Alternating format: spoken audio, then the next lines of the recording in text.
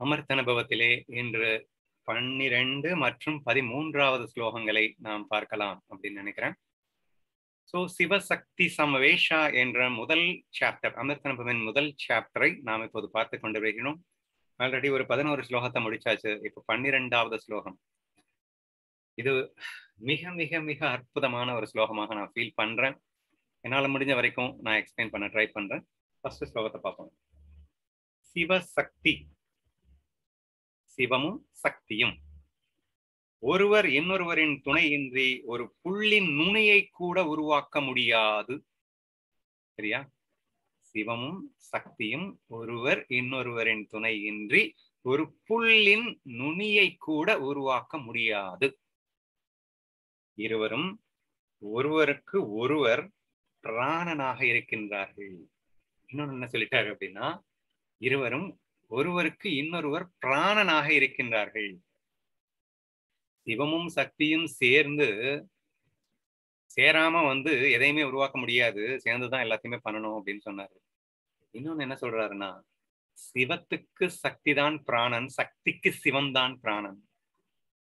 சக்திய சிவம் உருவாக்குகிறது, சிவனை சக்தி உருவாக்குறான். இவனுக்கு அது உசுறு, இவளுக்கு இது உசுறு. இரண்டும் சேர்ந்தா மட்டும்தான் ஒரு புல்ல கூட உருவாக்க முடியும் என்கின்ற மிக மிக மிக அற்புதமான ஒரு ஸ்லோகம். ஸோ ஃபர்ஸ்ட் திங் சிவனுக்கு சக்தி உசுராகவும் சக்திக்கு சிவம் உசுராக இருக்கிறது அப்படிங்கிறத நம்ம எப்படி புரிஞ்சுக்கலாம் அப்படின்னு சொன்னா, அந்த ரெண்டையும் பிரிக்கவே முடியாதுன்னு நீங்க புரிஞ்சுக்கலாம். அதாவது நான் உனக்கு உயிர் கொடுத்து கொண்டிருக்கிறேன் அப்படின்னு சொன்னா ஈஸியா புரியும் உங்களுக்கு.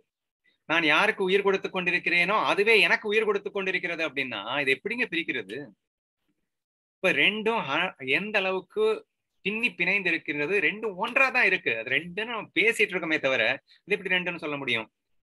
எனக்கு உயிராக அதுவும் அதற்கு உயிராக நானும் இருக்கின்றேன்னா ரெண்டும் ஒண்ணுதானுங்க. அப்படிதான் பார்க்க வேண்டியது இருக்கு.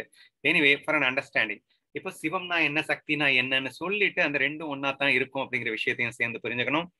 எப்பயுமே நம்ம நல்லாவே தெரியும், சிவம் அப்படிங்கிறத நம்ம கான்சியஸ்னஸ் அப்படின்னு சொல்லுவோம், திங்கிங் அப்படின்னு சொல்லுவோம், சிந்தனை அப்படின்னு வச்சுக்கலாம். இது எல்லாமே சிவத்தோட பார்ட். சக்தி அப்படிங்கிறது நம்ம எனர்ஜி அப்படின்னு ஆங்கிலத்துல சொல்லுவோம். சிந்தித்த விஷயத்தை செயலாக்குகின்ற செயல் அப்படிங்கிற மாதிரி கொண்டு வரோம் நம்ம, இல்லையா? எப்பயுமே சிவத்தை உணர்வு அப்படின்னுட்டும் சக்தியை செயல் அப்படின்னுட்டும் நம்ம பொதுவா டிஸ்கஸ் பண்ணிட்டு இருக்கோம். அப்போதுல சிவன் சிந்திக்கின்றான், சக்தி செயலாக்குகின்றாள், செயல் வடிவத்தை கொடுக்கின்றாள். ஒவ்வொரு சிந்தனைக்கும் ஒரு ஒரு உருவம் உண்டுங்க. அதை யார் செய்யறா அப்படின்னா அதைத்தான் இந்த சக்தி செய்கின்றது. ஒரே ஒரு நிமிஷம், நேத்து நான் ஒருத்தருக்கு மெசேஜ் அனுப்பிச்சிருந்தேன். பொதுவா ஒருத்தருக்கு ஒரு சிலருக்கு மெசேஜ் அனுப்ப சொல்லுவாங்கன்னு சொல்லிட்டு ஒரு மெசேஜ் அனுப்பிச்சிருந்தேன். அந்த மெசேஜை நான் படிக்கிறேன். அதுல மிக அருமையாக அந்த வாசகம் இருந்தது. அது நம்ம every thought has got image, form, dimension, weight, shape, color, etc. ஆங்கிலத்தில் இருக்கின்றது. தமிழ்ல சொல்லணும் அப்படின்னா, ஒவ்வொரு எண்ணத்திற்கும் ஒரு வடிவம் இருக்கின்றது, ஒரு அளவுகோல் இருக்கின்றது, ஒரு எடை இருக்கின்றது, ஒரு மறுபடியும் ஷேப், ஒரு நிறம் இருக்கின்றது. சோ இதுக்கு என்னங்க அர்த்தம்? ஒவ்வொரு எண்ணத்திற்கும் ஒரு வடிவம் இருக்கின்றது. இப்போ ரம்பா அப்படின்னு நான் ஒரு வார்த்தையை சொன்ன உடனே டக்குன்னு மனசுக்குள்ள ஒரு பிக்சரைசஸ் வருதா இல்லையா? ஒரு பெண் சொன்ன உடனே ஒரு பெண்ணின் பிக்சர் அந்த எண்ணத்துக்குள்ள வருதா இல்லையா? சிங்கம், புலி, தி வேர்ட், ஒரு வார்த்தை, அந்த வார்த்தையை அங்கே ஒரு பிக்சரைசேஷ் பண்ணுவது அப்படின்னு சொல்றேன். ஒரு நிறம், ஒரு ஷேப், ஒரு எடை, எல்லாத்தையுமே உங்க கற்பனையில கொண்டு வர்றீங்களா இல்லையா? அதை மட்டும் நல்லா இமேஜின் பண்ணுங்க. அதை செய்யறது யாருன்னா சக்தி அப்படின்னு புரிஞ்சுக்கோங்க. சரியா? சிவம் சக்தியை கன்ஃபியூஸ் பண்ணவே வேணாம். சிவம்னா இது நினைக்கிறது, நினைச்சா ஒரு அனுபவம் வராது. அந்த நினைக்கின்ற நினைப்புக்கு அனுபவத்தை கொடுப்பதே சக்தியால் மட்டும்தான். சக்தி அனுபவத்தை கொடுக்கின்றது. ஆனா அனுபவத்தை கொடுக்கறதுக்கு மட்டும்தான் சக்தியால முடியும். அனுபவிக்கிறவன் சிவன் தான். சரியா? சோ திஸ் ஏற்கனவே போன ஸ்லோகத்துல பார்த்தோம், சிவம் பெருசா சக்தி பெருசா அப்படின்னு. டேய் உன்னை அனுபவிக்கிறதே நான் தானேன்னு சிவ சொல்லுவோம், அனுபவத்தை கொடுக்கறதே நான் தானேன்னு சக்தி சொல்லுவா அப்படின்னு எல்லாம் வந்து போன ஸ்லோகத்துல நம்ம ஏற்கனவே பார்த்துட்டோம். இப்ப இந்த ஸ்லோகத்துல நம்ம பார்க்க வேண்டியது என்னன்னா, இவங்க 2 பேரும் சேர்ந்துதான் எல்லாத்தையுமே பண்ணிட்டு இருக்காங்க அப்படிங்கிற விஷயத்த இந்த ஸ்லோகத்துல நம்ம புரிஞ்சுக்க ட்ரை பண்ணோம். இப்போ என்ன ஃபர்ஸ்ட் என்ன சொல்லிட்டாருன்னா, இது இதற்கு உயிராகவும் இது இதற்கு உயிராகவும் இருக்கின்றது அப்படிங்கிற விஷயத்த பார்த்தோம். அடுத்து இந்த 2ம் சேராம ஒரு புள்ளின் நுனியை கூட உன்னால் எதுவும் 2 சேராம ஒண்ணுமே பண்ண முடியாது அப்படின்னு சொல்லிட்டு. சரியா? இப்போ பேசிக்கலி சிவம்னா என்னன்னு சக்தினா என்னன்னு புரிஞ்சுக்கிட்டோம். சிவம்னா என்ன, தாட்டு. சக்தினா என்ன, அந்த தாட்டுக்கு உண்டான ஒவ்வொரு எண்ணத்திற்கும் ஒரு ஷேப் உண்டு, ஒரு கலர் உண்டு, ஒரு எடை உண்டு, ஒரு இது உண்டுன்னு சொன்னேன் இல்லையா? அதெல்லாம் யாருங்க கொடுத்தது? சக்தி தானுங்க கொடுக்குது. சக்தி இல்லைன்னா இதெல்லாம் எப்படி வரும்? எனக்கு keep on think something without any images. நான் திங்க் பண்றேன், எனக்கு ஒரு எக்ஸ்பீரியன்ஸும் வரலன்னா அங்க சக்தி இல்லைன்னு அர்த்தம். அப்போ செயலாக்கு தருகிறது அப்படின்னு சக்தினா செயல்னு சொன்னோம். அப்ப செயல் வடிவம் கொடுக்கிறது. எதுக்கு? எண்ணத்திற்கு செயல் வடிவம் கொடுக்கின்றது அப்படிங்கிற மாதிரி வருது. சரியா? இப்ப சிவம் சக்தி என்னன்னு புரிஞ்சுக்கிட்டோமா? இப்ப அப்படியே வாங்க, ஸ்லோகம் என்ன சொல்லுது? சிவமும் சக்தியும் ஒருவருக்கொருவர் இணையாமல் ஒரு புள்ளின் நுனியை கூட உருவாக்க முடியாது. என்ன சொல்ல வராங்க?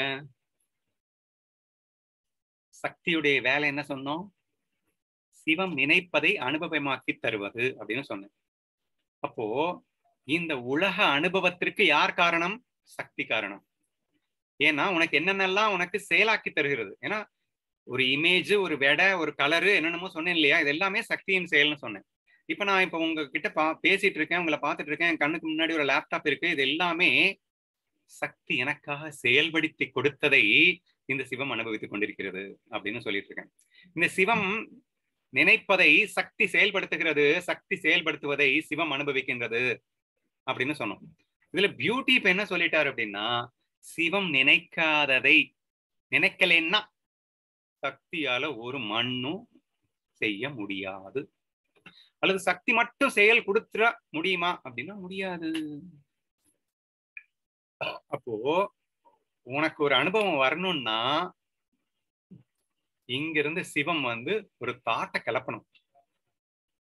இந்த தாட்டை தான் நம்ம கான்சியஸ்னஸ் சொல்றோம். தாட்ட கான்சியஸ்னஸ் இல்ல, இந்த தாட்டை சக்தி உருவாக்கி கொடுத்ததுக்கு அப்புறம் அதை அனுபவிக்கிறத கான்சியஸ்னஸ் சொல்றோம். என்ன உருவாக்கி தரணுங்கிறத கான்சியஸ் தான் டிசைட் பண்றது. அந்த கான்சியஸ் தான் தாட்டையே உருவாக்குது. சரியா? உணர்வு ஒரு எண்ணத்தை வெளிப்படுத்துகிறது. அந்த எண்ணத்தை சக்தி செயல் வடிவம் கொடுக்கிறது. செயல் வடிவம் கொடுத்த அந்த சக்தியினை மறுபடியும் அந்த கான்சியஸ் அனுபவிக்கிறது. ஓகே, இதுதான் தெரிஞ்சது தானே. இது ஏன் இத்தனை வாட்டி திருப்பி திருப்பி சொல்லிட்டு இருக்கு அப்படின்னா, இந்த 2 இணையாம புல்ல கூட உருவாக்க முடியாதுன்னா என்னங்க அர்த்தம்? சிவம் இந்த கான்சியஸ்னஸ் தாட்டை ப்ரொடியூஸ் பண்ணாம சக்தி செயல்படவும் கொடுக்க முடியாதுன்னு அர்த்தம். You will never have any experience at all. உனக்கு அனுபவமே கிடைக்காதுன்னு அர்த்தம். புள்ளின் நுனியை கூட உருவாக்க முடியாதுன்னு என்ன அர்த்தம்? இந்த உருவாக்கம் எதற்காக? உலக நிர்மாணம் எதற்காக? அனுபவத்துக்காக தானே. ஏன் நான் அனுபவிக்கிறதுக்கு தானேங்க. கண்ணுக்கு முன்னாடி என்னென்னலாம் இருக்கு, இதெல்லாம் இருக்கு, நான் அனுபவிக்கிறதுக்காக. இந்த உலக உற்பத்தி நான் அனுபவிக்கிறதுக்காக. இந்த அனுபவம் எனக்கு சுத்தமா கிடைக்காது. எப்போ? இந்த 2 பேரும் இணையலைன்னா. அப்படின்னா என்ன அர்த்தம்? சிவம் தாட்ட ப்ராசஸ் கொடுக்கல அப்படின்னா சக்தியால செயல்படுத்த முடியாது. ஏன்னா அவன் நினைக்கிறது தானே இது செயல்படுத்தும். அவன் லட்டுன்னு நினைச்சா அழகா அந்த லட்டின் பிம்பத்தை அவனுக்கு முன்னாடி காட்டும். அவன் அழகா மனசுக்குள்ள எக்ஸ்பீரியன்ஸ் பண்ணலாம் இல்லையா? ஆனா இவன் எதுவுமே நினைக்கலன்னா பின்ன எப்படி சக்தி உருவாக்கும்? அப்போ இவன் நினைத்தால்தான் சக்தியால் உருவாக்க முடியும். இந்த நினைப்பின்றி சக்தியால் உருவாக்கவே முடியாது. அப்ப இருவரும் சேராமல் இங்கே இந்த உலக கிரியேஷன் என்பது நடக்கவே நடக்காது. இன்ஃபேக்ட் உனக்கு அனுபவமே இருக்காது. ஓகேவா? சரி, இது எதுக்காக நான் புரிஞ்சுக்கிட்டதுனால எனக்கு என்ன நன்மை? வழக்கமா டெய்லி டிஸ்கஸ் பண்றதுதான். மகனே, நீ அனுபவிக்கின்ற அத்தனை அனுபவங்களும் உனது சிவம் நீ எண்ணங்களால் உருவாக்கி அதை உனது சக்தியானது செயல் வடிவம் கொடுத்து அதை நீ அனுபவித்துக் கொண்டிருக்கிறாய். உனது எண்ணத்தை உனது சக்தியால் செயல்படுத்தி நீ அனுபவித்துக் கொண்டிருக்கிறாய். வாட் எவர் எக்ஸ்பீரியன்சஸ் நீ இது வரைக்கும் இந்த உலகத்துல என்னென்னலாம் அனுபவிக்கிறையோ அத்தனையும் நீயே தான். இதுதான் அமிர்தனுடைய நோக்கமே. So we cannot blame anyone else in this world. இந்த உலகத்துல யாரையுமே நீங்க blame பண்ண முடியாது. ஏன்னா இந்த உலகத்துல யாருமே இல்ல. நீ மட்டும் தான் இருக்கின்றாய். நீ நினைக்கின்றாய். நீ நினைப்பதையெல்லாம் சக்தி வந்து வடிவமாக்கி உருவாக்கி தருகிறது. அதை நீ அனுபவித்துக் கொண்டிருக்கின்றாய். எனவே இங்கே நீதான் அனைத்தும். எது நடந்தாலும் அது நீ உன்னுடைய எண்ணத்தால் உனது சக்தியை வைத்து நீ அனுபவித்துக் கொண்டிருக்கிறாய். இங்கே இருவரும் இணையாமல் இங்கே எந்த உற்பத்தியும் கிடையாது. அப்போ நீங்க இந்த சொல்லிட்டு இருக்கீங்க இல்லையா, சீச்சி இந்த உலகமே வேஸ்ட், இந்த என்ன இந்த கலிகாலத்துல இந்த உலகத்துல நான் வாழ்றதே பின்ன எனக்கு பிடிக்கல அப்படின்னு சொன்னா, என்னமோ யாரோ உற்பத்தி பண்ண இந்த உலகத்துல நீ வந்து வாழ்ந்துட்டு இருக்கிற மாதிரி அர்த்தமாயிடும். இந்த ஏதோ நீ நெகட்டிவா பாக்குற இந்த விஷயம் எல்லாம் வந்து உனக்கும் சம்மந்தம் இல்லைன்ற மாதிரி ஆயிடும். மகனே, இருப்பது நீ மட்டும் தானடா. இந்த உலகம் என்ற அனுபவத்தை நீதான் உனது சிந்தனையால் உருவாக்கி அதை உனது சக்தி செயல்படுத்தி கொடுத்து இங்க அனுபவிச்சுட்டு இருக்க. யாரையும் பிளேம் பண்ண முடியாது. Again that is the major point. So what ever experiences you have, எவ்வளவு கொடுமையான எக்ஸ்பீரியன்சஸ் வேணா இருக்கட்டும், ஒரு பெண்ணை யாரோ 4 பேர் வந்து மானபங்கப்படுத்துகிறார்கள் அப்படிங்கிற மாதிரி விஷயம் கூட இருக்கட்டும், இங்கே அதுவும் அந்த சிவம் யாருக்கு என்ன எக்ஸ்பீரியன்ஸ் நடக்குதோ அந்த எக்ஸ்பீரியன்சர் அப்படிங்கிறவங்க it's not with different from creator. சரியா? Creator is an experiencer. கிரியேட்டர்னா யாரு? தாட்டை உற்பத்தி செய்பவன். அனுபவிப்பவன்னா யாரு? அவனே தான். எவன் தாட்டை உற்பத்தி பண்றானோ அவன் மட்டும்தான் அனுபவிக்க முடியும். தாட்டை உற்பத்தி பண்ணலன்னா அனுபவிக்கவே முடியாது. ஆனா இதுக்கு 100% உனது சக்தி ஹெல்ப் பண்ணிட்டு இருக்கு. நீ கிரியேட் பண்ற சக்தி ஹெல்ப் பண்ணுது. ஹெல்ப் பண்ண உடனே அதை வந்து செயலாக்கம் தருகிறது. செயல்படுத்தி தந்த உடனே நீ அனுபவிக்கிற. சரியா? இவங்க 2 பேரும் எந்த அளவுக்கு பிரியமானவர்களாக இருக்கிறார்கள் அப்படிங்கறத நம்ம ஏற்கனவே பார்த்துட்டோம். பிரேமை, இந்த இருவர்களுக்குள்ள பிரேமையை வந்து போன ஸ்லோகத்துல ஐ திங்க் நம்ம பார்த்தோம்னு நினைக்கிறேன். அளவு கடந்த பிரேமை. அவர்களை வந்து ஒரு சிறு அணுவுக்குள்ளும் கூட ஆனால் அளவு கடந்த பிரேமையிலே வாழ்கிறார்கள் அப்படின்னு எல்லாம் பார்த்துட்டோம். சரியா? சக்தியினுடைய ஒரே டியூட்டி என்னன்னா, சிவம் நினைக்கிறது எல்லாம் அழகா எக்ஸ்பீரியன்ஸ் கொடுக்கணும், அவனுக்கு அனுபவத்தை கொடுக்கணும்னு அழகா செயல்படுத்திக்கிட்டே இருக்குங்க. இதுதான் அந்த சக்தியினுடைய வேலையாக இருந்து கொண்டிருக்கிறது. இவங்க 2 பேரும் அவ்வளவு பிரியமானவர்கள். அப்படி சிவம் அனுபவிக்கலைன்னா சிவம் அனுபவிக்கிற வரைக்கும் சக்தி வந்து செயல்படுத்திக்கிட்டே தான் இருக்கும் அப்படிங்கிற ஒரு புது உண்மையை நான் இன்று சொல்ல போகின்றேன். எனது ஆராய்ச்சியிலிருந்து உங்களுக்கு எந்த அளவுக்கு புரிய போகுது அப்படின்றத நம்ம பார்ப்போம். ஓகே, மறுபடியும் பேக் டு தி ஸ்லோகா. சிவம் சக்தி இணையாமல் ஒரு புள்ளின் நுனியை கூட உருவாக்க முடியாது அப்படின்னு சொல்லியிருக்காங்களே. ஆமா, எப்படி புரிந்து கொள்வாய் அப்படின்னு கேட்டா, ஒரு ஆர்கிடெக்ட் இல்லாம ஒரு கட்டடத்தை நீங்க கட்டிடுவீங்களா? நீங்க கொத்தனாரு இருக்காரு, ஆனா அந்த கொத்தனாரு ஒரு பிளான் அப்படிங்கறத அவர் கையில கொடுத்தா மட்டும்தான் அவருக்கு கட்ட தெரியும். நீங்க ஒரு பிளானும் கொடுக்க மாட்டீங்க, ஒரு மண்ணும் செய்ய மாட்டீங்க, கொத்தனாரே எனக்கு கட்டி கொடு அப்படின்னு சொன்னா என்னத்தை கட்டி கொடுக்குறது? சோ இங்கே சிவமானது பிளான போடணும், தாட்டை உற்பத்தி பண்ணணும். எனக்கு இப்படி இப்படி வேணும், இப்படி வேணும், இப்படி வேணும், எனக்கு வீடு இப்படி எல்லாம் வேணும்ன்ற எண்ணம் நமக்குள்ள வரணும். எனக்கு 3 பெட்ரூம் ஹால் வேணும், கிச்சன் வேணும், அது வேணும், இது வேணும் அப்படின்னு சொல்லிட்டு ஒரு வீட்டை கட்ட போறதுக்கு முன்னாடி உன் மனதிலே உன் சிவம் எண்ணுகின்றது. சரியா? இந்த சிவம் நினைக்கிறத இப்ப என்ன பண்ணும் அப்படின்னா, உனது சக்தியானது அப்படியே வந்து செயல் வடிவத்தை கொடுத்து இப்ப எக்ஸ்பீரியன்ஸ் பண்ணுவேன். எவன் கிரியேட்டரோ, எவன் தாட்டை கிரியேட் பண்ணானோ அவன் வந்து இப்ப எக்ஸ்பீரியன்ஸ் பண்ண ஆரம்பிக்கிறான். எதை? அவன் கிரியேட் பண்ண தாட்ஸை அவன் எக்ஸ்பீரியன்ஸ் பண்ண ஆரம்பிக்கிறான். அவன் எக்ஸ்பீரியன்ஸ் பண்றதுக்கு சக்தி கண்டிப்பா வேணும். சக்தி தான் ஹெல்ப் பண்ணுது. சக்தி யாரு? கொத்தனாரு. சரியா? அப்போ சிவம் யாரு? ஆர்கிடெக்ட். அப்படி வச்சுக்கோங்க. சரியா? அப்ப சிவம் ஆர்கிடெக்ட், சக்தி கொத்தனாரு, 2 பேர் சேர்ந்தாதானங்க வரும். இப்ப ஆர்கிடெக்ட் சும்மா பிளானே போட்டுட்டு இருந்தா வீடு எப்படிங்க வரும்? அப்ப கொத்தனார் பிளானே இல்லாம உட்கார்ந்து இருந்தான்னா அவன் எப்படிங்க வீடு கட்டுவான்? முடியாது இல்லையா? அப்போ புரிஞ்சுக்கோங்க, சிவமும் சக்தியும் இணையாமல் ஒரு புள்ளின் நுனியை கூட உருவாக்க முடியாதுன்னு ஏன் ஞானதேவர் சொன்னாருன்னு புரிஞ்சிருக்கும்னு நினைக்கிறேன் இப்ப உங்களுக்கு. சரியா? சரி, அது புரியுதுப்பா, அது நேச்சுரல் தானே. Without a planning have good we have any experience? எந்த ஒரு உருவாக்கமும் வந்து பிளான் இல்லாம வராது இல்லையா அப்படின்னா. இங்க நான் பேசிட்டு இருக்கிறது இந்த உலக உற்பத்தி, இந்த உலக அனுபவம் உனது எண்ணத்தால் உருவானது என்று. ஏன்னா நீ உருவாக்கலைன்னா இந்த உலக உற்பத்தி நடக்காது இல்ல. ஏன்னா அது உருவாக்கலைன்னா இதனால செயல்படுத்த முடியாது இல்ல. ஏன்னா சக்தி மட்டும் தானா எதையுமே பண்ண முடியாது இல்ல. அப்போ நீ நினைச்சதுதான் இங்க இந்த உலகத்தை அனுபவிச்சுட்டு இருக்க. இந்த உலகம் நீ நல்லா இருக்குன்னு அனுபவிச்சியோ, கெட்டதா இருக்கே நீ அனுபவிப்பியோ. ஆனா நீ நினைச்சதுதான்ப்பா இந்த உலகத்தை உலகமா உன் சக்தி மாத்தி கொடுத்துட்டு இருக்க, அனுபவிச்சுட்டு இருக்க. சரியா?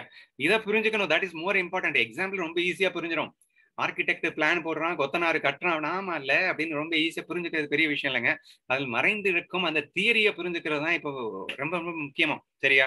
அந்த உதாரணத்துல இருந்து என்ன புரிஞ்சுக்கணும் அப்படின்னா, இங்க ஆர்கிடெக்ட்ங்கிறது சிவா, இங்க வந்து வீடுங்கிறது அந்த சிவம் உருவாக்கிய உலகம். அந்த உலகத்துக்கு உன்னது கொத்தனாருன்றது உன் சக்தி. கொத்தனார் என்ற சக்தியை கொண்டு இந்த உலகத்தை நீ உருவாக்கினாய். இதற்கு சிவமும் சக்தியும் இணைந்தேதான் செயல்பட்டால் மட்டும்தான் முடியும். நீ நினைக்காம உன் சக்தி செயல் புரியாம இந்த உலகத்தை நீ அனுபவிக்க முடியாது. சரியா? சரி, இதை வந்து பிராக்டிக்கலா நம்ம புரிஞ்சுக்கிறதுக்கு ட்ரை பண்ணுவோம். நீங்க என்ன சொல்லுவீங்க அப்படின்னா, ஏங்க நான் என்னென்னவோ எக்ஸ்பீரியன்ஸ் ஆயிட்டு இருக்கேன். இந்த எக்ஸ்பீரியன்ஸ்லாம் நான் எப்பங்க நினைச்சேன்? இப்படியெல்லாம் நான் நினைக்கவே இல்லையேங்க. நான் நினைச்சது தானே நான் அனுபவிக்கணும். என் சக்தி வந்து நான் நினைச்சதை மட்டும் தானே வந்து எடுத்து கொடுக்கும்னு சொன்னீங்க. நான் நினைக்காததெல்லாம் காட்டிட்டு இருக்கு. இப்படியெல்லாம் நான் கேட்பேனா? நான் கோட்டீஸ்வரனா வாழணும், அப்படியே ஜம்முன்னு எல்லாரும் என்ன அண்ணாந்து பார்க்கணும், அப்படித்தானே நான் நினைப்பேன். ஆனா இங்க என்னடான்னா எல்லாமே வந்து உல்டாவா இருக்கு. இப்படியெல்லாம் நான் நினைச்சிருப்பேனா? நீ என்னமோ சொல்றது புரியுது, எக்ஸாம்பிள் சொன்னா புரியுது. ஆனா இது வந்து லிங்க் பண்ற பாரு, இந்த உலகம் எனது கிரியேஷன் அப்படின்னு. நான் கிரியேட் பண்ணதெல்லாம் இந்த உலகமா தெரியல அப்படின்னு ஒரு சந்தேகம் உங்களுக்குள்ள ஓடிட்டு இருக்கு இல்லையா? அதை நம்ம புரிஞ்சுக்கிறதுக்கு ட்ரை பண்ணணும். அது புரிஞ்சிருச்சு அப்படின்னா இந்த ஸ்லோகம் நமக்கு புரிஞ்சிருச்சுன்னு அர்த்தம். ஓகேவா? சரி, ஓகே. இது எப்படி புரிஞ்சுக்கலாம்? நம்ம ஏற்கனவே பார்த்துட்டோம். உனது கற்பனை தான் உனக்கு அனுபவமாக மாறுகின்றது அப்படின்னு நம்ம சொன்னோம் இல்லையா? ஆனா கற்பனையில நம்ம என்ன முட்டாள்தனம் பண்றோம்? நீ கற்பனையை ஸ்டார்ட் பண்ண உடனேயே இந்த உலகத்தை இந்த உலகமாக நான் விரிய வேண்டும், இந்த உலகத்துல அவங்க இருக்கணும், இப்படி இருக்கணும், அப்படி இருக்கணும் அப்படின்னு நீ நினைக்க ஆரம்பிச்ச உடனேயே இந்த உலகமே, உலகத்துல உள்ள எல்லாரும் தாரு நீ தானே. ஃபர்ஸ்ட் பிளான் தானே. பிளானுக்கு அப்புறம் தானே வந்து சக்தி அதை வந்து செயல்படுத்தி எக்ஸிகியூஷன் பண்ணி கொடுப்பான். சரியா?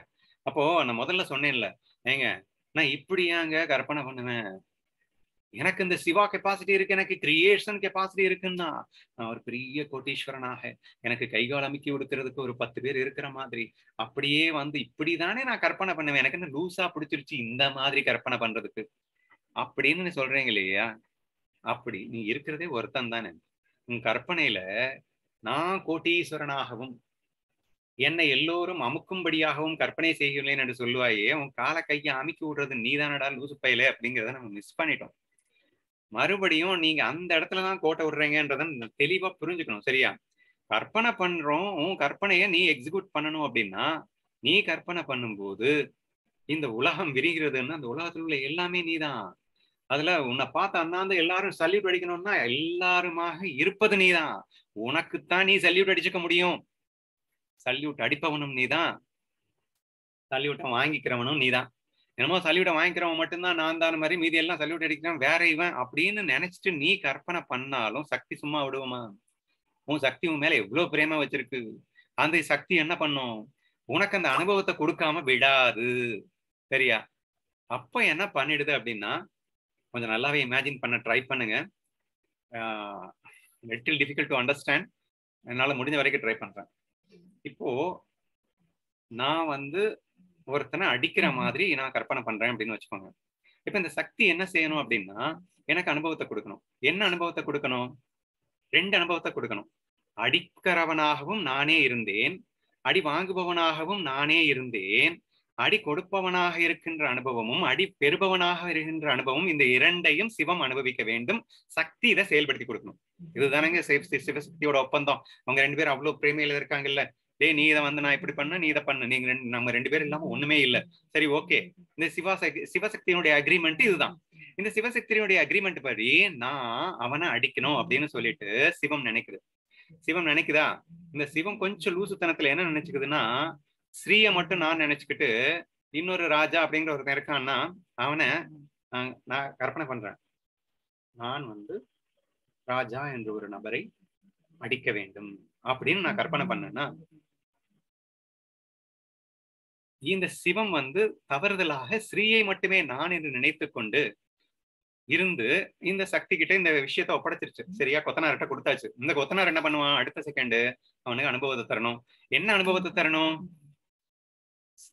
ஸ்ரீயாக இருந்து அடிப்பவனின் அனுபவத்தையும் ராஜாவாக இருந்து அடி வாங்குபவனின் அனுபவத்தையும் தரணும். சரியா? அப்போ இந்த சக்தி கொடுக்கும். சக்தி கொடுத்துருச்சு. ஆனா அந்த சிவம் என்ன பண்ணுது அப்படின்னா, இந்த ஸ்ரீயின் அனுபவத்தை மட்டும்தான் பெறுது. அடிக்கிறதுன்ற இந்த ஸ்ரீயின் அனுபவத்தை மட்டும் பெற்றுக்கொண்டது. அடி வாங்கியவனின் அனுபவத்தை அதை அனுபவிக்க மறுக்கிறது. மறுத்தாலும் சக்தி அளவு கடந்த பிரேமை அல்லவா சிவன் மேல. ஐயோ, நமக்கு நம்மளால அனுபவத்தை கொடுக்க முடியவில்லையே என்று அதற்கு எப்படியேனும் கொடுத்தே தீர்வது என்று முடிவெடுக்கின்றது. அப்போ அது சப்கான்சியஸ் தாட்டாக உள்ளே மாறிவிடுகிறது. எந்தெந்த அனுபவங்களை நீ அனுபவிக்காம இருக்கின்றாயோ அந்த அனுபவம் எல்லாம் உன்னுடைய சப்கான்சியஸ் தாட்டாக உள்ளே போய் பதிந்து விடுகிறது. அதே கீதையில கர்மா என்ற பெயரிலே உள் வாங்கி வைத்துக் கொள்ளும். நேர காலம் வரும்போது அதை அழகாக நீ அடி வாங்குபவனாக இன்னொருத்தன் அடிப்பவனாக அந்த அனுபவத்தை வேணும்னு கேட்டே இல்ல. அது தகுந்த காலம் வரும்போது உனக்கு கொடுக்கும் போது அதை நீ அனுபவிப்பவனாக மாறுகின்றாய். ஏன்னா அந்த நேரத்தில் நீ மறுத்துட்ட. அப்ப எந்த நேரத்துல எப்படி கொடுத்தா நீ அந்த அனுபவத்தை பெறுவாயோ அந்த அனுபவத்தை மறக்காமல் வைத்துக் கொண்டு உனக்கு கொடுக்கும். இப்போ ஒரு தாய் ஒரு குழந்தைய ஓங்கி அடிச்சிட்டா. தாய் குழந்தைன்றது அம்மா குழந்தைன்னு வாங்கிக்கலாம். ஒரு பெரியவங்க ஒரு சின்ன குழந்தைங்க அடிச்சிடுறாங்க. அடிச்சிட்டாங்க அப்படின்னு சொன்னா அந்த குழந்தையை நானும் ஒண்ணுன்னு நினைச்சுக்கிட்டு இந்த கேம் ஆடி இருந்தாங்கன்னா தெர் இஸ் நோ கர்மா. ஏன்னா நானுன்னு அனைத்தும் நான் என்னும் போது லைக்ஸ் அண்ட் டிஸ்லைக்ஸ் இடம் இல்லை, பாவ புண்ணியத்துக்கு இடம் இல்லை, நோ கர்மாவுக்கு இடம் இல்லை. ஆனா இவங்க அடிக்கும் போது ஒரு துவேஷத்துல அந்த குழந்தைய அடிச்சிடறாங்க. ஆனா அடிச்சுட்டு இப்ப சக்தி என்னவோ அதை டெவலப் பண்ணி கொடுத்துருச்சு. யாருக்கு அனுபவத்தை கொடுத்து? அந்த பெரியவங்களுக்கு அடித்த அனுபவத்தை கொடுத்து விட்டது. அந்த குழந்தை அழுத அனுபவத்தை சிவம் டெவலப் பண்ணிச்சா இல்லையா? என்ன கற்பனை பண்ணிச்சு? அடிக்கணும், அந்த குழந்தை அழணும். இதுதானே அந்த பிளான். அந்த பிளான் எக்ஸிகியூஷன் ஆயிடுச்சு இல்ல? அந்த குழந்தை அழுகிறத அந்த சிவம் அனுபவிக்கணுமா இல்லையா? அதை அனுபவிக்கல அப்படின்னா அது குறைய நிக்க கூடாது இல்லையா? போடு கீழே உள்ள சப்கான்சியஸ்ல போடு அந்த தாட்டை. அந்த பிளான் 100% எக்ஸிக்யூட் ஆகிற வரைக்கும் சக்தி சும்மா விடாம உன்னை துரத்திக்கிட்டு வந்துடும். அந்த அளவுக்கு பிரேம சிவமுக்கும் சக்திக்கும். அதனால அது உள்ள போட்டு வச்சுக்கும். So it has to be waited for next ஜென்ம வரைக்கும் வெயிட் பண்ணி ஆகணும். ஏன்னா நீ குழந்தையா இருக்கணும்ல. நீ குழந்தையா இருக்கும்போது இன்னொருத்தர் அவங்க அடிச்சாங்க அப்படின்னா அந்த அனுபவத்தை நீ பெறுபவனாக மாறுகின்றாய். அதற்கேற்றமான அந்த தாட் பேட்டர்ன்ஸ், உன்னுடைய தாட் பேட்டர்ன்ஸை வச்சு எப்போ எந்த நேரத்துல எப்படி எல்லாம் உனக்கு அந்த அனுபவத்தை திருப்பி தர வேண்டும் என்று அது காத்து கொண்டு உனக்கு திருப்பி கொடுப்பதாக அந்த சக்தி அமைந்து விடுகிறது. அதன் விளைவாக இங்கே உங்களுக்கு சில விஷயங்கள் விளங்காமல் இருக்கின்றது. உங்களுக்கு விளங்கல அப்படிங்கிறதுக்காக நீங்க உருவாக்கல அப்படின்னு தயவு செய்து நினைக்காதீங்க. ஏன்னா கற்பனையில கோளாறு, கற்பனையில் அத்தனையும் நீங்களே என்றதை மிஸ் பண்ணிட்டு கற்பனை பண்றதுனால இந்த வில்லங்கம் வந்தது என்பதை புரிந்து கொள்ள முயற்சி செய்யுங்கள்.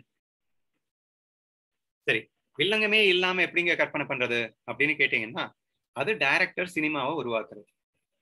ஒரு டைரக்டர் பிளான் பண்றான். அவன் அப்படியே அவன் கற்பனையிலேயே ஹீரோ, வில்லனு, காமெடியனு, பெண்கள், ஆண்கள், எல்லா கேரக்டர்ஸ், மிருகங்கள் எல்லாத்தையும் அழகாக அவன் சிருஷ்டி பண்றான். சிருஷ்டி பண்ணும்போது அந்த கேரக்டர்ஸ்குள்ள நடக்கிறது செய்யறது எல்லாத்தையுமே அணு அணுவா ரசிக்கிறான். எல்லாத்தையுமே. ஏன்னா அந்த சக்தி நீ பிளான் போட்ட என்னென்னலாம் பிளான் போடுறியோ அந்த பிளான் எல்லாம் அழகா சக்தி என்ன பண்ணும்? நான் முதல்ல வாசிச்சு காட்டினேன் இல்லையா? ஒவ்வொரு எண்ணத்திற்கும் ஒரு ஷேப் உண்டு, டைமென்ஷன் உண்டு, கலர் உண்டு, எடை உண்டு அப்படின்னு நான் சொன்னேன் இல்லையா? இது எல்லாத்தையும் யாரு கொடுக்குறாங்கன்னா சக்தி எடுத்து கொடுக்குது. அப்ப இவன் பிளான் பண்றான். ஒரு ஹீரோ, அவனுக்குன்னு ஒரு உருவம், ஒரு எடை, ஒரு கலரு, எல்லாத்தையும் அழகா நிர்மாணம் பண்ணி இங்க ஒவ்வொரு தாட்டுக்கும் டக்கு டக்கு டக்குன்னு அந்த சக்தி அழகா நமக்காக என்னெல்லாம் ஹெல்ப் பண்ணுதுங்க. ஸோ செம இமேஜின் பண்ணி எத்தனையோ விஷயங்களை அனுபவிக்கத்தானே செய்யறோம். அப்ப இந்த இமேஜினேஷன்ல அவ்வளவையும் அப்படியே அள்ளி தருகிறது. ஆனா டைரக்டர் இந்த தப்ப பண்ண மாட்டான். யாரு? நம்ம பண்ற தப்ப பண்ண மாட்டாங்க. அவன் என்ன பண்றான்? இது வெறும் மாயை என்று தெளிவான புரிதலோடு, கற்பனை என்ன மாயை தானேங்க, உண்மையாங்க பின்ன. அப்போ அந்த மாயை என்ற தெளிவான புரிதலோடு அவன் ஒவ்வொரு இன்ச்சாகவும் அந்த வில்லன், ஹீரோ அப்ப ஹீரோ வில்லன் அடிக்கிற மாதிரி ஒரு சீன் வருதுன்னு வச்சுக்கோங்களேன். அந்த சீன் அந்த டைரக்டர் எப்படி அனுபவிக்கிறான்? ஹீரோவாக இருந்து வில்லனை அடி கொடுக்கும் போது அடிக்கும் செயலையும் அடி வாங்கும் செயலையும் ஒரு சேர அட்ட டைம்ல அனுபவிக்கிறான் இல்லையா? அதுதாங்க பிரம்மானந்தம் என்பது. சரியா? அதை அனுபவிக்கல அப்படின்னாலும் அனுபவிக்க வைக்கணும்னு சொல்லிட்டு நமக்கு கர்மா பேசிஸ்ல கொடுக்க வேண்டிய சூழ்நிலை நமக்கு வந்துருச்சுன்னு வச்சுக்கோங்களேன். பட் வாட் இஸ் ரியல் பிரம்மானந்தம்னா, அட்ட டைம்ல அட்ட செகண்ட்ல எல்லா உருவங்களாகவும் இருந்து கொண்டு எல்லா விஷயங்களையும் ஒரே நேரத்துல அனுபவிக்கிறேன்ல. ஒரு பெண்ணாகவும் ஆணாகவும் இருந்து கொண்டு 2 பேரும் கிஸ் அடிக்கிறாங்கன்னு ஒரு சீன் வருது அப்படின்னா, அந்த 2மே அனுபவம். கொடுப்பவன் பெறுபவன், அல்லது யார் கொடுக்கிறாங்க யார் பெறுகின்றார்கள் என்று தெரியாத வண்ணம் அனுபவிக்கப்படுகின்ற அனுபவம் சிவத்தினுடைய அனுபவம், பிரம்மானுபவம் என்று அழைக்கப்படுகின்றது. சரியா? அப்போ எப்படி சரியா பண்றது அப்படின்னு கேட்டீங்கன்னா, அது டைரக்டர் மாயை என்று எப்படி புரிந்து கொண்டு அவன் சிருஷ்டிக்கின்றானோ அப்படி நீங்கள் சிருஷ்டித்தால் உங்கள் சிவம் சக்தி இரண்டும் உங்களை பிரம்மானந்தத்திலேயே வைத்துவிடும். ஆனா அதை விட்டுட்டு நீங்கள் சிருஷ்டித்தாலும் நீங்கள் சிருஷ்டித்ததெல்லாம் உங்கள் அனுபவத்துக்கு வரத்தான் போகிறது. ஆனால் உங்கள் அனுபவத்தை நீங்கள் சிருஷ்டித்ததை நான் அனுபவிக்கும் போது அழுதுகிட்டே புலம்பிக்கிட்டே நான் பண்ணல, நானா இது ஊன்னு சொல்லிட்டு நீங்கள் தவறாக உங்களையே புரிந்து கொண்டு உங்களையே நீங்கள் திட்டிக் கொண்டு அனுபவிச்சுட்டு இருப்பீங்க. அவ்வளவுதான் இல்லையா? அது அஜ்ஞானம்னு சொல்லி. ஆக்சுவலா அமிர்தானுபவ் பேசும்போது அஜ்ஞானம்ன்ற வார்த்தையை எடுக்கக்கூடாது.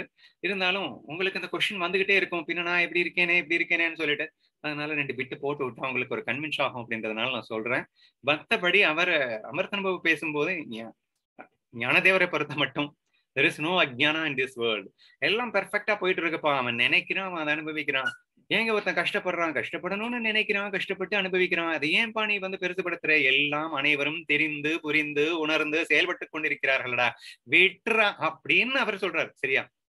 So this is the fact. நீங்க நல்லா யோசிச்சு பாருங்க. நீங்க என்ன நினைக்கிறீங்களோ அதை அற்புதமாக உங்கள் சக்தி செயல் வடிவம் கொடுக்க அதை அனுபவிக்கிறீர்கள். நீங்க நினைக்கிறதையே நீங்க ஒரு காஃபம் அனுபவிப்பேன், இன்னொரு காஃபம் அனுபவிக்க மாட்டேன் அப்படின்னு சொன்னா என்ன அர்த்தம்? முடியாதுல்ல. அத கர்மாவா வச்சு வாங்கிடுதும் உங்க சக்தியே, உங்க சிவமே. அப்ப நீங்களே தான் உங்களுக்கு நீங்க கர்மாவையும் கொடுத்துக்கிறீங்க. எங்க இருக்கிறது ஒண்ணுன்னா உங்களுக்கு கர்மாவை மட்டும் யாரோ வாங்க கொடுக்க முடியும்? நம்ம தாங்க.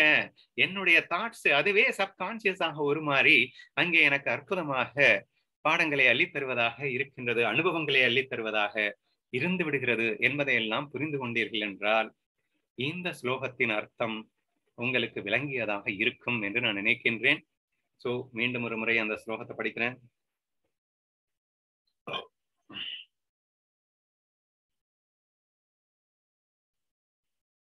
சிவமும் சக்தியும் ஒருவர் இன்னொருவரின் துணையின்றி ஒரு புல்லின் நுனியை கூட உருவாக்க முடியாது.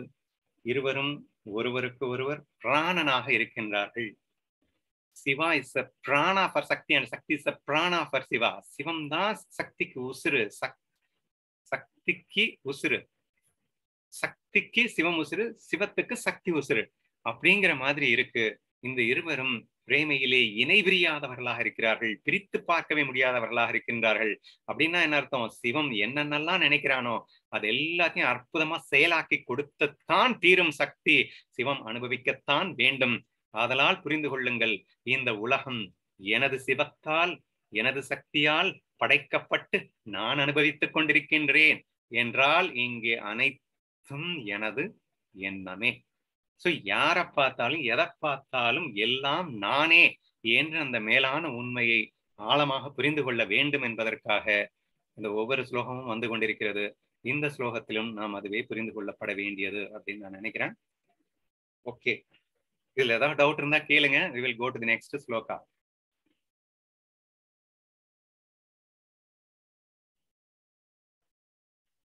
சரி, முடிச்சதுக்கு அப்புறமே கூட கேளுங்க.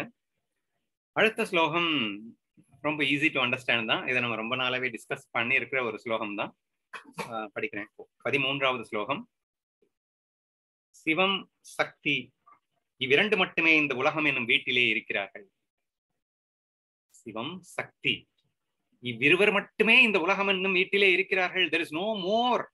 அப்படின்னா என்ன அர்த்தம்? உனது சிந்தனை, உனது சக்தி, அவ்வளவுதான். there is nothing else in this world. இந்த உலகமா இருக்கிறதே அவங்க 2 பேர் தான் அப்படின்னு அர்த்தம் இல்லையா? என்ன அழகா சொல்லியிருக்காரு பாருங்களேன். இங்கே உன்னை தவிர எதுவும் இல்லை அப்படின்னு சொல்லணும். அப்படிங்கிறப்போ சிவம் சக்தி இந்த மட்டுமே இந்த உலகம் என்னும் வீட்டில் இருக்கிறார்கள். ஒருவேளை சிவம் தூங்கினால் உலகமாகிய வீட்டை காக்கும் பொறுப்பை சக்தி எடுத்துக்கொள்கிறாள் அப்படிங்கிறத நான் புரிய வைக்கிறதுக்காக ட்ரை பண்றேன். இல்லைங்க, கொஞ்ச நேரத்துக்கு முன்னாடி சிவமும் சக்தியும் இணையமாமல் ஒரு புள்ள கூட உருவாக்க முடியாதுன்னு பயங்கரமா எக்ஸ்பிளைன் பண்ணேங்க. இப்ப வந்து சிவம் தூங்கிருச்சு அப்படிங்கிறீங்க. சிவம் தூங்கினாலும் சக்தி வந்து சிவத்தோட வேலையும் சேர்ந்து இது பார்த்துக்கும் அப்படிங்கிறீங்க. 2 பேர் சேர்ந்து தானே பார்க்கணும். இவங்க 2 பேர்ல ஒருத்தர் இல்லைனாலும் ஒண்ணும் பண்ண முடியாதுன்னு சொன்னீங்களா இல்லையா? இப்ப என்ன டிஃபரெண்டா மாத்தி சொல்றீங்களே. மறுபடியும் படிக்கிறேன். ஒருவேளை சிவம் தூங்கினால் உலகமாகிய வீட்டை காக்கும் பொறுப்பை சக்தி எடுத்துக் கொள்கிறாள். இது என்ன லாஜிக் இருக்குதே என்று உங்களுக்கு தோன்றலாம். இதை நம்ம எப்படி புரிஞ்சுக்கிறது அப்படிங்கிறதுக்கு நான் மெயினா வந்து subconscious mind and conscious mind தான் வந்து மேஜரா நான் எடுத்துக்க போறேன்.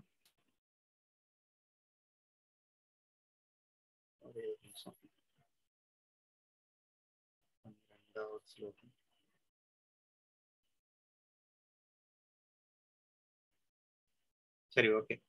கான்சியஸ் அண்ட் சப்கான்சியஸ் மைண்டை பேஸ் பண்ணி தான் நான் வந்து இந்த விஷயத்தை நான் வந்து எடுத்துக்க போறேன். கான்சியஸ் மைண்ட் சப்கான்சியஸ் மைண்ட் என்னன்னு புதுசா கேட்கறவங்களுக்கு ஸ்லைட்டா நான் டச் பண்ணிடுறேன். கான்சியஸ் மைண்ட் அப்படின்னா ஒன்றும் இல்லை, கான்சியஸ்னாலே உணர்வு தான் இல்லையா? உங்கள் மனசை வச்சு தான் நீங்க உணர்ந்துட்டு இருக்கீங்க. மனசே இல்லைன்னா உணரவே முடியாது இல்லையா? நீங்க தூங்கி போயிட்டீங்கன்னா உங்களுக்கு எந்த உணர்வுமே கிடையாது. நீங்க எதையுமே உணரல இல்ல. If you are in deep sleep nothing you feel இல்லையா? அப்போ உங்க கான்சியஸ்னஸ் அங்க இல்லைன்னு அர்த்தம். ஓகேவா? அப்ப கான்சியஸ் அப்படின்னாலே நம்ம உணர்வோடு இருக்கிறது அப்படின்னு அர்த்தம். ஒன்னாயிடுச்சா? இன்னொன்னு, நீங்க ஒரு முயற்சி எடுத்து நீங்கள் இந்த கண், காது, செவி, மூக்கு அல்லது உங்கள் மனம், இந்த 6 புலன்கள் நமக்கு இருக்கு இல்லையா? 5 புலன்கள் பிளஸ் மனம்.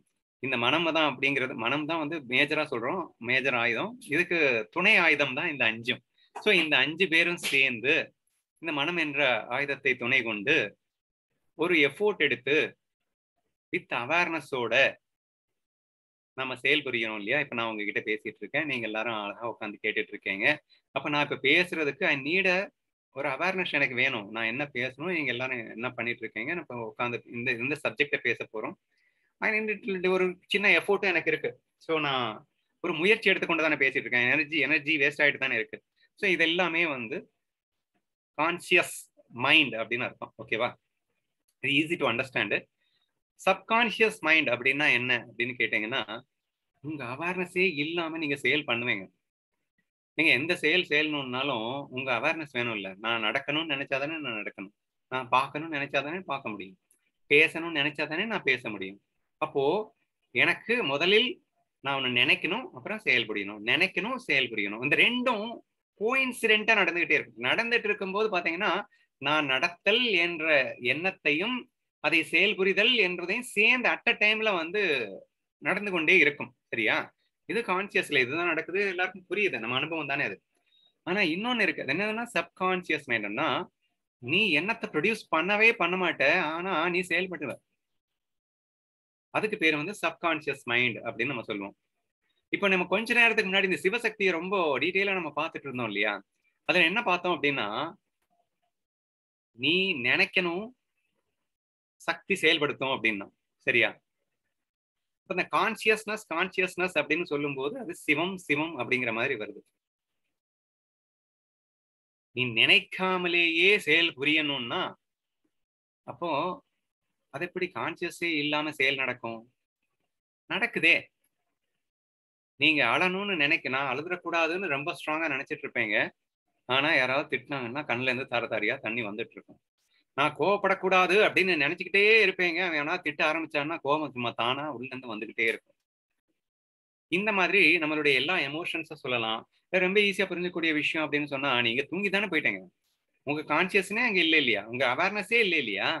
நீங்க ஏதாவது எஃபோர்ட் எடுக்கிறீங்களா? தூங்குனதுக்கு அப்புறம் நம்ம ஏதாவது எஃபோர்ட் எடுக்க முடியுமா? அவேர்னஸ் இருக்க முடியும்? ஒண்ணுமே இல்ல. ஆனா நம்மளுடைய உள் உறுப்புகள் சும்மா ஜம்முன்னு வேலை பார்த்துட்டா இருக்கு இல்லையா? அது ஆக்ஷன்ஸ் தானே. அப்ப என்னுடைய இன்ஸ்ட்ரக்ஷன் இல்லாம நான் எதுவுமே செய்யக்கூடாதுன்னா என்னுடைய உள் உறுப்புகள் மட்டும் அழகா செயல்படுது. அது எப்படி செயல்படுது அப்படின்னா, அதுக்கு சப்கான்சியஸ் மைண்ட் அப்படின்னு இன்னொரு பேரு. அந்த சப்கான்சியஸ் மைண்ட் அப்படிங்கிறது ஆக்ஷன் மைண்டுன்னு நாங்க சொல்லுவோம். அதுக்கு அவேர்னஸே இருக்காது. அதனால அதை சக்தியோட நீங்க நினைச்சுக்கலாம். சரியா? ஆக்ஷன் பார்ட் யாரு? சக்தி தானே. அப்ப சிவம் அப்படிங்கிறது உணர்வு பாட்டு. நீங்க அத கான்சியஸ் மைண்ட சிவம் அப்படின்னும், நான் கான்சியஸ் மைண்ட்லயும் சக்தியின் துணை கொண்டு தான் நீங்க வந்து எல்லாத்தையுமே பண்றீங்க. சப்கான்சியஸ் மைண்ட்ல சிவம் துணை இல்லாமலும் சக்தி இயங்குவது போன்ற ஒரு சில அனுபவத்தை நீங்கள் பெறுவீர்கள். அந்த மாதிரி நேரங்கள்ல நீங்க கன்ஃபியூஸ் ஆகக்கூடாது என்பதற்காக இந்த ஸ்லோகம் கொடுக்கப்பட்டுள்ளது. சரியா? அப்ப சிவமும் சக்தியும் சேர்ந்தே தானே எல்லா இடத்துலயும் இருக்கும் அப்படின்னா, நீங்க எல்லாரும் எப்படி தப்பிக்கிறீங்க அப்படின்னா, ஏங்க நான் நினைக்கவே இல்லைங்க. ஆனா தானா நடந்துருச்சு. நானா திட்டினேன். எனக்குள்ள இருந்து எப்படியோ திட்டிட்டேன். நான் வந்து நான் அவேர்னஸ்ல ஐயோ உன்னை போய் திட்டுவேன்னு நான் நினைப்பேனா அப்படின்னு டயலாக் அடிக்கிறது. என்னமோ உங்களுக்கே தெரியாம நீங்க எல்லாமே செஞ்சுட்டு இருக்கிற மாதிரி நீங்க ஃபீல் பண்றது. நம்ம சப்கான்சியஸ்ல இருந்து நம்ம செயல்படுறோன்றத அடிக்கடி நீங்க பேசிட்டு இருக்கீங்க. நான் தெளிவா தான் இருந்தேன். ஆனாலும் என் சப்கான்சியஸ் என்ன போட்டு உலுப்பி எடுத்துருச்சு, ஆட்டி எடுத்துருச்சு என்று நாம் சொல்வது. நான் சொன்ன மாதிரி எல்லா எமோஷன்ஸும் சொல்லலாம், கோவப்படுறத சொல்லலாம், அழுறத சொல்லலாம், இது எல்லாமே சொல்லலாம். ஸோ இது எல்லாமே எனது சக்தியை மீறி செயல்பட்டு விட்டது. அதாவது என்னுடைய அவேர்னஸை மீறி செயல்பட்டுடுச்சு அப்படிங்கிறதுக்காக நான் இல்லைன்னு நீங்க தப்பிக்க கூடாது, தப்பிக்க முடியாதுன்றதுக்காக தாங்க இந்த ஸ்லோகம் மெயினா. சரியா? ஸோ நீங்கள் அவேர்னஸ்லயே இல்லாம பண்ணியிருந்தாலும் நீங்கள் தான் குற்றவாளி. இப்போ best example type writing. Type ரைட்டிங்ல நீங்க எக்ஸ்பர்ட் ஆயிட்டாங்க அப்படின்னு சொன்னா என்ன ஆகும் அப்படின்னா, கண்ணு வந்து ஏ அப்படிங்கிறத பார்த்த உடனே ஏ தானா அடிக்கும், எஸ் பார்த்த உடனே எஸ் தானா அடிக்கும். இப்போ கண்ணும் கையும் ரெண்டுமே ஆட்டோமேட்டிக்கா வேலை பார்க்கும். நீங்க மனசை வந்து வேற எங்கேயாவது வச்சுக்கிட்டு நீங்க வேற ஏதாவது டிஸ்கஷன் கூட பண்ணிட்டு இருக்கலாம். புதுசா வேற ஒரு சப்ஜெக்ட் கூட நீங்க அனலைஸ் பண்ணிட்டு இருக்கலாம். அப்ப மனசு எங்க இல்ல? பேப்பர்ல இல்ல. ஆனா கண்ணு மட்டும் தான் பேப்பர்ல இருக்கு, கை மட்டும் தான் வந்து தானா அடிச்சுக்கிட்டு இருக்கு. அப்போ நீங்க ஏதாவது தப்பு பண்ணிட்டு, ஏங்க சாரிங்க நான் அவேர்னஸ் இல்லாம நான் டைப் அடிச்சிட்டேன்னா அதனால வந்து மிஸ்டேக் ஆயிடுச்சுன்னு நீங்க எஸ்கேப் ஆக முடியுமாங்க? லூசு பயலே, நீ என்ன போட்டு வச்சியோ அதுதானே அடிக்கும். நீ ஏக்கு ஏ போட்டு வச்சிருந்தா ஏக்கு ஏ தான் அடிக்கும், எஸ்க்கு எஸ் போட்டு வச்சிருந்தா எஸ்க்கு எஸ் தான் அடிக்கும். அப்ப நீ போட்டு வச்சது தப்பா இருந்தாதான்டா உன்னுடைய சப்கான்சியஸ் தப்பா இயங்கும். அதனால நீ தான் பொறுப்பாளி அப்படின்னு சொல்ல வேண்டியது வருதா இல்லையா? அதுக்கு முன்னாடி இன்னொன்னு சொல்லிடுறேன். இந்த சப்கான்சியஸ் மைண்ட் அப்படிங்கிறது it's a pre programmed plan. அதாவது ஆர்கிடெக்ட் வந்து பிளானை வந்து கொத்தனார் கையில கொடுத்துட்டு, இப்ப ஆர்கிடெக்ட் தூங்கிட்டு இருந்தாலும் கொத்தனார் வந்து ரெடி பண்ணிடுவார் இல்லையா? ஏன்னா பிளான் கையில கொடுத்தாச்சுல்ல. பிளானை பக்காவா கையில கொடுத்துட்டு இவர் கொத்தனாரை ரெடி பண்ண சொல்லிட்டு அவர் தூங்கிட்டே இருந்தாலும் இங்க வேலை நடக்கும். அப்ப வேலை நடந்துருச்சு அப்படின்றதுனால எங்க சிவம் இல்லாம வேலை நடந்துச்சு பாத்தீங்களா, கிரியேஷன் ஆயிடுச்சுன்னு சொல்லக்கூடாது. அது ஏற்கனவே போட்டு கொடுத்துருச்சுப்பா, அதைத்தான்ப்பா சக்தி செயல்படுத்தி கொடுத்துருக்கு. ஸோ அட் அ டைம்லயும் எக்ஸிகூஷன் நடக்கும். பிளானிங் பண்ணும்போதே எக்ஸ்பீரியன்ஸ் நடக்குதுன்றது கான்சியஸ்ல நடக்குது. இன்னொரு இடமும் இருக்கு. பிளானை முதல்லயே போட்டு கொடுத்துட்டு அடுத்து வேற தேவையான நேரத்துல எக்ஸிக்யூட் பண்ண சொல்றது அப்படிங்கிறது இன்னொரு இடத்துல நடக்குது. அது வந்து சப்கான்சியஸ் மைண்ட் அப்படின்னு நம்ம சொல்றோம் இல்லையா? இந்த ரெண்டு அனுபவம் நமக்கு இருக்கா இல்லையா? அப்போ எப்பப்பெல்லாம் உங்களுடைய அவேர்னஸே இல்லாம நீங்கள் செயல்படுகிறீர்களோ அது எல்லாமே ஏற்கனவே சிவம் பிளான் போட்டு கொடுத்த வச்சத இப்போ உங்க சக்தி எக்ஸிக்யூட் பண்ணிட்டு இருக்குன்னு நீங்க புரிஞ்சுக்கணுமே தவிர, அதை விட்டுட்டு நான் என்னங்க பண்ணுவேன், எனக்கே தெரியாம நான் இதை பண்ணிட்டேன் அப்படின்னு தப்பிக்க கூடாது, தப்பிக்கவும் முடியாது. ஸோ அதை வலியுறுத்தத்தான் இந்த ஸ்லோகம் வந்திருக்குன்னு புரிஞ்சுக்கோங்க. பெஸ்ட் எக்ஸாம்பிள் இன்டர்னல் ஆர்கன்ஸை வச்சு புரிஞ்சுக்கலாம். அப்ப நீங்க போட்டு வச்சுட்டீங்க பெர்மனண்டா. ஏன்னா அது ஒவ்வொரு வாட்டியும் அடி அடின்னு சொல்லிட்டு இருக்கணும்னு அவசியம் இல்லை. 24 ஹவர்ஸ் நீ அடிச்சுக்கிட்டே இருறா ஹார்ட் அப்படின்னு சொன்னா அது அடிச்சுக்கிட்டே இருக்க போகுது. அது திருப்பி திருப்பி சொல்லிக்கிட்டே இருக்கணுமா என்ன? அப்ப சொல்லுதல் செயல், சொல்லுதல் செயல் ரெண்டையும் அட் அ டைம்ல போறதுன்றது எல்லா வேலைக்கும் அவசியம் இல்லைங்க. நான் வந்து புது ரூட்டுக்குள்ள போறேன் அப்படின்னா நான் எங்க போயிட்டு இருக்கேன் அப்படிங்கிற அவேர்னஸ் இருக்கணும். போறதுக்கு ஏத்த மாதிரி என்னுடைய கை கால்கள் எல்லாம் வந்து திசைகள் எல்லாம் மாறணும். எதுக்கு வர்றவங்க பார்க்கணும். அப்போ அட் அ டைம்ல அவேர்னஸும் செயலும் வந்து சேர்ந்து நடக்கக்கூடிய ஒரு விஷயங்கள் இருக்கு. ஆனா ஒரு சில விஷயங்கள் கான்ஸ்டன்டா இந்த செக்கு மாடு வேலை அப்படின்னு சொல்லுவாங்க. செக்கு மாடுன்னா என்ன? செக்கு மாடு சுத்திக்கிட்டே இருக்கும். சரியா? அப்போ ஒரு முறை நான் வந்து இன்ஸ்ட்ரக்ஷன் கொடுத்தா போதும் இல்ல, பிளான் என்ன பண்ணும்? சுத்தி கொண்டே இருக்க வேண்டும் அப்படின்னு ஒரு தடவை பிளான் கொடுத்துட்டா அப்ப செயல் சக்தி என்ன பண்ணும் அப்படின்னா சுத்திக்கிட்டே இருக்கும். சுத்திக்கிட்டே இருக்கும். அது சொல்லிடுச்சு அதனால சுத்திக்கிட்டே இரு. ஆனா அது ஸ்டாப்னு சொல்ற வரைக்கும் அது சுத்திக்கிட்டே தான் இருக்கும். ஆனா இப்போ ஒவ்வொரு தடவையும் சுத்துன்னு சொல்லிக்கிட்டே இருந்தாதான் சுத்தணும்னு அவசியம் இல்லை. சோ செக்கு மாடு வேலைக்கு, அதாவது ரிப்பீட்டட் ஆக்ஷன் வரும்போது எதெல்லாம் ரிப்பீட்டட் ஆக்ஷனா இருக்கோ அதை வந்து அவேர்னஸ் இல்லாமலே உங்களால பண்ண முடியும்ன்றதுக்காக அற்புதமாக படைக்கப்பட்டதுதான் இந்த சப்கான்சியஸ் மைண்டு. அது நமக்குள்ளதான் இருக்கு. சோ அது இந்த சக்தி பாட்டாக இருக்கிறது. சரியா? இந்த சக்தி ஏன்னா அதுக்கு அவேர்னஸே கிடையாது. இந்த சப்கான்சியஸ் மைண்ட் நாங்க அன்கான்சியஸ் மைண்ட் கூட சொல்லுவோம். அன்கான்சியஸ்னா என்ன, அவேர்னஸே இருக்காது. ஏன்னா சிவம் இருக்காது அப்படின்னு சொல்ல வரேன். அவங்க வந்து அனுபவிக்கிறவன் இருக்கவே மாட்டான், அனுபவமும் இருக்காது, ஆனா செயல் நடக்கும். That's the beauty. அனுபவம் இல்லாமலே கூட செயல் நடக்கும். ஹார்ட் பீட் இயங்கிட்டு தானே இருக்கு. நீங்க அனுபவிச்சுட்டா இருக்கீங்க உங்க ஹார்ட் பீட்டை. நீங்க வந்து கண்ணை மூடிட்டு இந்த யோகால மெடிடேஷன் எல்லாம் சொல்லி கொடுப்பாங்க, இந்த ஹார்ட் இயங்குறத நீங்க கவனிங்க அப்படின்னு சொன்னா டக்கு டக்குன்னு அந்த சத்தம் எல்லாம் கூட கேட்கும். எப்போ நீங்க அவேர்னஸ் கொண்டு வந்து கவனிச்சா. ஆனா கவனிக்கலைன்னாலும் அது இயங்கிட்டு தானே இருக்கு. அப்போ there are certain things உங்க அவேர்னஸ் இல்லாமலும் நடக்கும். இட் டசன்ட் மீன் தட் சிவம் இல்லாம நடக்குதுன்னு நினைக்க கூடாது. தூங்கிட்டு இருக்கும் போது அப்படின்னா இந்த இடத்துல வந்து அது அவசியம் இல்லை. சிவத்தினுடைய நெசசிட்டி இங்க இல்லைன்ற காரணத்தினால சக்தி வந்து அதை சொல்லிடுச்சு, அது பாட்டு பண்ணிக்கிட்டே இருக்கு. அப்போ இந்த இடத்துல நான் மறுபடியும் இந்த ஸ்லோகத்தை படிக்கிறேன், புரியுதான்னு பாருங்க.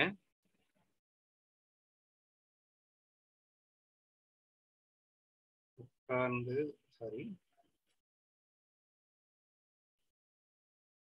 தலையாட்டிக் கொண்டிருக்கிறேன்.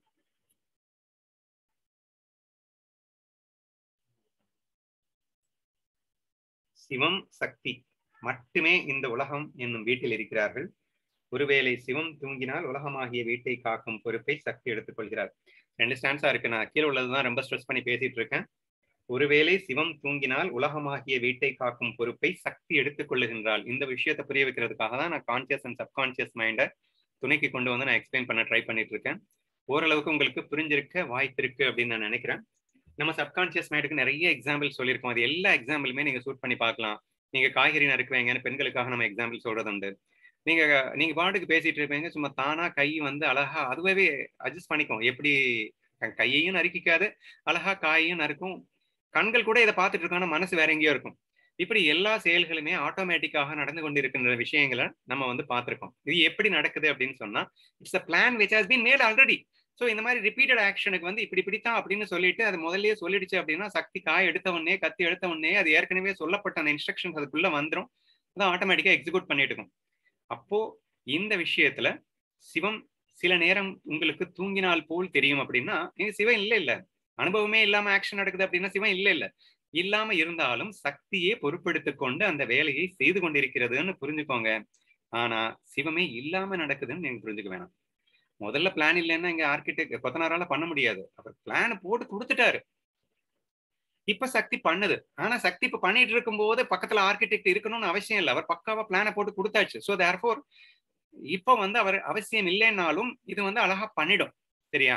சோ தேர்ஃபோர் இப்படி வந்து பண்ணதுக்கு அப்புறமும் கூட 2 பேரும் சேர்ந்துதான் பண்ணிட்டு இருக்காங்கன்னு நினைக்கணுமே தவிர அந்த ஃபர்ஸ்ட் ஸ்லோகத்தை மிஸ் பண்ணிட வேணாம். 2 பேரும் சேராம புல்ல கூட உருவாக்க முடியாதுன்னு சொன்னார்ல, அது உண்மைதான். நீங்க கன்ஃபியூஸ் ஆகக்கூடாதுன்றதுனால ஒரு சில நேரங்கள்ல அந்த சிவமே இல்லாம பிளானே இல்லாம சக்தி பண்ணுதே அப்படின்னு உங்களுக்கு தோணலாம். அது உண்மை அல்ல.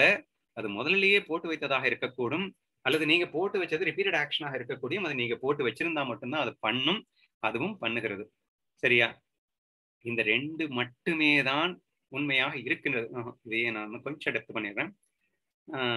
சரி, அப்போ சிவம் சக்தி, சிவம் தூங்கினால் சக்தி இந்த செயலை எடுத்துக்கொள்கிறது அப்படின்னு பார்த்தோம் இல்லையா? கரெக்டாவே சொல்லிடுறேன். சிவம் தூங்கினால் உலகமாகிய வீட்டை காக்கும் பொறுப்பை சக்தி எடுத்துக்கொள்கிறார். சோ இது கிரியேட் பண்ணி வச்சது, இந்த சிவம் கிரியேட் பண்ணி வச்சுட்டு ஒரு ஆக்ஷனை கொடுத்துருச்சு அப்படின்னா சிவம் அப்ப அவேர்னஸ்ல இல்லைன்னா கூட அதை அழகா எக்ஸிக்யூட் பண்ணிட்டே இருக்கு அப்படிங்கிற விஷயத்த சொல்லிட்டாரு. அதுக்காக இந்த 2 இல்ல நீங்க நினைச்சிடாதீங்கன்னு எதுக்காக சொன்னேன்னா ஆல்வேஸ் வந்து 2க்குமே கண்ட்ரோல் இருக்கும். நீங்க நல்லா தூங்குனதுக்கு அப்புறமும் கூட நீங்க காலையில 5:30 மணிக்கு எந்திரிக்கணும்னு நினைச்சீங்கன்னா எந்திரிக்கிறீங்க இல்லையா? அப்ப சிவம் விழித்துக் கொண்டிருக்கிறதா, தூங்கி கொண்டிருக்கிறதா? சிவம் தூங்கினாலும் நான் 6 மணிக்கு விழிக்க வேண்டும் என்ற இன்ஸ்ட்ரக்ஷனோடு தூங்கி இருப்பதால் அது அழகாக செயல்பட்டு அங்கே விழிக்கிறது. இப்ப நான் வண்டி எடுத்துட்டு போயிட்டு இருக்கேன், நான் சப்கான்சியஸ்ட விட்டேன். ஏன்னா நான் வந்து ரெகுலரா பழகுனது இல்லை. நான் ஆட்டோமேட்டிக்கா கிளட்சை பிடிக்குது, பிரேக்கை பிடிக்குது, அழகா வண்டி ஓடிட்டு இருக்கு. ஆக்சிலரேட்டர் பிடிச்சி நான் வண்டி ஓட்டிட்டு இருக்கேன். வண்டி ஓட்டிட்டு இருக்கும்போது நான் வேற எங்கேயோ கற்பனையை வச்சிருந்தாலும் திடீர்னு முன்னாடி ஏதாவது வருது செய்யுது அப்படின்னா டக்குன்னு என்னால அவேர்னஸ் பிரிங் அவுட் பண்ணிட்டு என்னால ஸ்டெடியா போக முடியுது. ஸோ இப்போ எனி டைம் அந்த Siva can take over this action, அனுபவிக்கவும் முடியும். சிவம் தூங்கினால் அப்படின்னு தான் போட்டிருக்கு.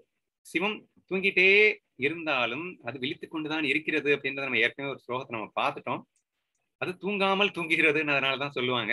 ஸோ இது தூங்கினாலும் at any time it can come back and it can execute the it can experience the subconscious action. அவர் சொன்னேன், வண்டி ஓடிட்டு இருக்கேன், இப்போ என்னுடைய சிவத்தினுடைய துணை தேவையே இல்லை, ஆனாலும் அனுபவிக்கிறதும் சிவன் தானே. ரெண்டு வேலை பாக்குறான் சிவன். சிவன் என்ன பண்றான், பிளான போடுறான், சக்தி கட்டி கொடுத்ததுக்கு அப்புறம் கட்டி கொடுத்ததை அனுபவிக்கிறான். ரெண்டு வேலை சிவனுக்கு. சரியா? சக்தி அழகா அதுக்கு எக்ஸ்பீரியன்ஸ் கொடுத்துக்கிட்டு இருக்கிறது மட்டும்தான். அப்போ இப்போ அந்த சிவம் தூங்கினாலும் சக்தி வேலை பார்க்கும், அல்லது எப்ப வேணா சிவம் வந்து எந்திரிச்சிட்டு சக்தி பாக்குற அந்த வேலையை அனுபவிக்கவும் செய்யலாம். இல்லப்பா எனக்கு இந்த அனுபவம் தேவையில்லை, நீ செயலை மட்டும் பண்ணுட்டு சொல்லிட்டு தூங்கவும் செய்யலாம். இப்படி சிவமும் சக்தியும் இருவரும் இணை பிரியாமல் இருப்பார்கள். இருவரும் இல்லாமல் ஒன்றையும் உருவாக்க முடியாது.